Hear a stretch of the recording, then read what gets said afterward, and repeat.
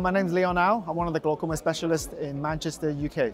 I've been doing canaloplasty on and off for a good few years. Probably started off with the original iTrack with the fiber optics. Recently, obviously, we moved to this iTrack Advanced where your fiber optic is now in an introducer.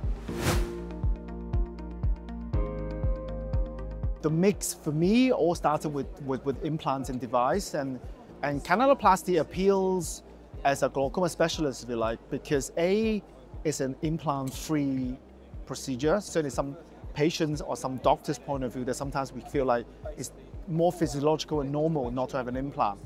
The concept of canaloplasty is restoring physiology. We are allowing us to tackle the bit of anatomy that we think is not right, and then we can tackle it in different places and 360 degrees, dilating the whole system rather than just simply bypassing a certain specific point. We've learned over the years that, if the device implanted well, you get efficacy, and sometimes you don't, and we don't know why, whether because we're not implanted correctly or whether there is no outflow facility in the area. There's a degree of luck involved, and we don't have advanced imaging that allow us precisely to place these devices. The canaloplasty allow us then to tap into the whole thing. So then I think the chances of success, theoretically at least, should be higher. So we're looking for that response rate that there's going to do something afterwards. So I think that's why the concept makes sense in canaloplasty.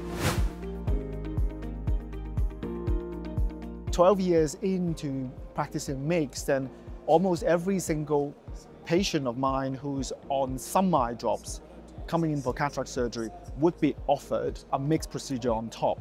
The cataract surgery is the aim of this operation. If we add any MIGS procedure into it, that's going to cause me problem, even just for a week or so. Canaloplasty having the benefit of being able to treat 360 degrees. It is a very safe procedure. The hyphema rate is very, very low for me.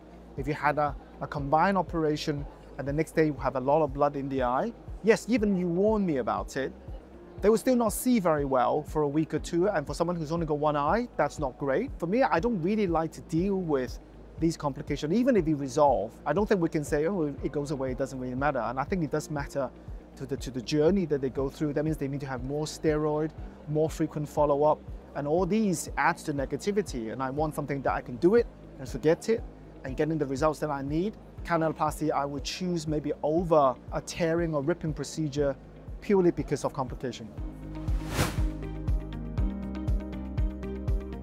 The very first time you ever pass that fiber optic through a 360 degrees and your eyes lit up, because genuinely the very first time be able to anatomically cannulate this very mythical Schlemm's canal that you only see in textbook and plasticine cast, and we never can image it this well, and first time you can see it go around and come back, it's like, wow, it really does exist. And the flashing lights really adds the confirmation you've gone round. And without the flashing lights, if you're just passing a suture or other things, then you don't know.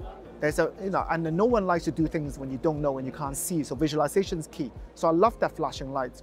The downside of the old system was the fact that it's a bit cumbersome. You get a fiber optic, you get a pair of forceps, you have to thread it and thread it. Now you've got this single handpiece, which is very well designed with the correct curvature, one roll or the finger, and it goes 360 degrees. So for me, that feature is fantastic, to be able to cannulate 360 that fast. Second thing, of course, is the same for the whole iTrack system, old or new, is the ability to titrate by dilation. So yes, it does mean someone else needs to turn the clicks, but I like control, and I like the ability for me to dilate more, dilate less, vary the clicks depending on the knowledge that we gain throughout the journey and depending on the patients. I can vary the amount quite a bit, rather than being limited, or you only get one go at this side and one go at that side. So for me, the whole concept and features now in a single handpiece is lovely.